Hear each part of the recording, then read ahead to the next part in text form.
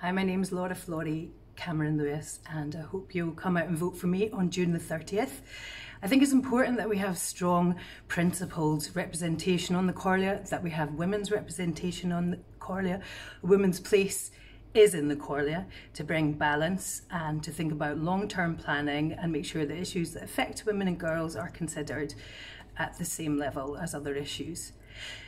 I would bring transparency, openness, and good long-term resilience, because this is a really critical time for our island. Licences from Marine Scotland have been granted for 4 wind farms, and there are many, many more to come. So we need to ensure that this doesn't become a greenwash and that we don't become the energy generator for UK's field without substantial community benefit. And we need people who are going to be strong enough to stand up and make that happen, to have the influence to make that happen, and to give communities a stake in the decision-making process about how this is done and where it's done. And this is what I would be looking to do. I'm not against development per se, but we have to ensure that developments are sited in the right places and that there is some substantial community benefit that comes back to the people who live here, whether that's behind the meter electricity or whether that is £1 per megawatt generated price that's costed against it. We need to ensure that we fight for this and make this happen.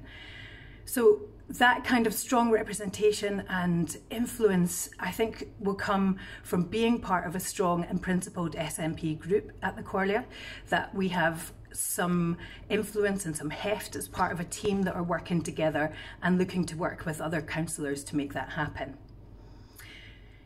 So I'm determined to hold to account the development companies to ensure that the future that's created works for people in Sgìr, Ùige, agus, Càrlabhagh.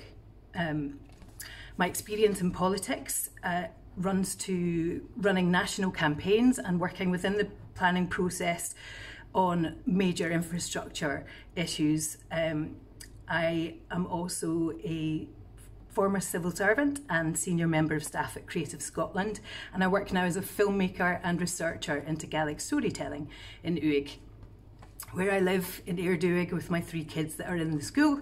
So there in the Gaelic stream, we're all Gaelic speakers. Gaelic is important to me and ensure that we have some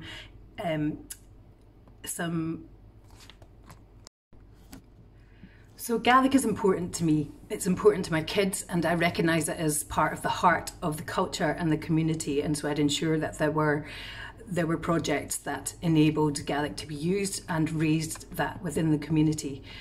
The school and the care centres that used to be part of our communities are the heart of those communities, so I would be working hard to ensure that the Gaelic school at Braesclett stays open.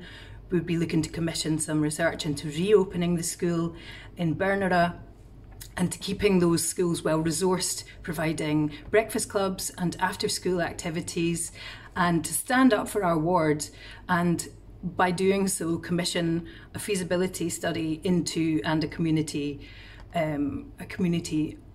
opinions and options appraisal as to whether we can reopen those care homes. Because the Càrlabhagh has 6.4 million in its reserves, and that is over half of what it actually needs to have. So it's not a case of there not being enough money, there just hasn't been enough will. And the care sector in particular needs a complete overhaul. The SNP are committed to a review of health and social care, and as part of that we'd be looking to resite those homes within the community. It's crazy that we have people who live here in Ùige who are travelling every day to Ness and to Harris to look after people, when there are people in Ùige that need that care, that need to be near their friends, that need to be in their community to stay here for the rest of their lives. So that is a really important issue for me. The other issues that are important to me as a crofter, I want to support crofters, and I want to support people, particularly young people, to stay in the community or move back to the community once they've finished their studies or work elsewhere on the mainland. So one of the ways I'd be looking to do that is looking to support crofting law reform so that it works for crofters, and to see if there's a possibility to create new crofts and housing. It is, I think, insane that HHP it's easy for me to say, HHP have been given money by Scottish Government to build new homes, and so far not enough of them have been in our communities. So I'd be looking to push that issue and make sure there were more houses built, affordable housing for young people, and to look at what we can do in terms of creating a tourist tax which could benefit communities by creating a fund that is directly for community use. I undertook some research into economic policy on tourist tax about 6 years ago, so I know that it would work. It's really viable. There's no reason that we can't have it. So that would be an issue that I would be looking to initiate and support. We need to address fuel poverty. The SNP is committed to £250 of support for those who need it most, but we, as I mentioned earlier, in terms of behind the meter opportunities, we have other ways that we can look at fuel poverty, and it's important that we have someone who is committed to getting that done, and I can do that job. I'm used to working with people to make seemingly impossible things happen sometimes. Needing that vision and the ability to get the job done is what I could bring to the role as councillor. We've spoken a lot on the doorsteps about transport issues, so local buses are an issue, ferries of course need to be sorted, and the flights between Stornoway and particularly Aberdeen for oil workers, they having reduced in their frequency and the appropriate time of day for them to leave.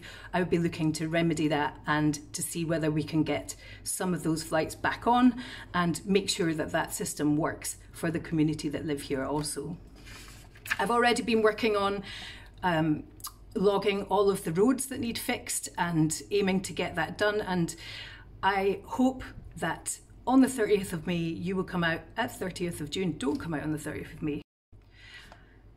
So in conclusion, I hope that you come out on the 30th of June and give your vote. I would be so honoured if you would give me your first preference, but a second or a third preference in this particular election could make all of the difference. So please get out and vote, whoever you vote for. Thank you so much for listening to me, and I promise to do my best for the ward. Thank you.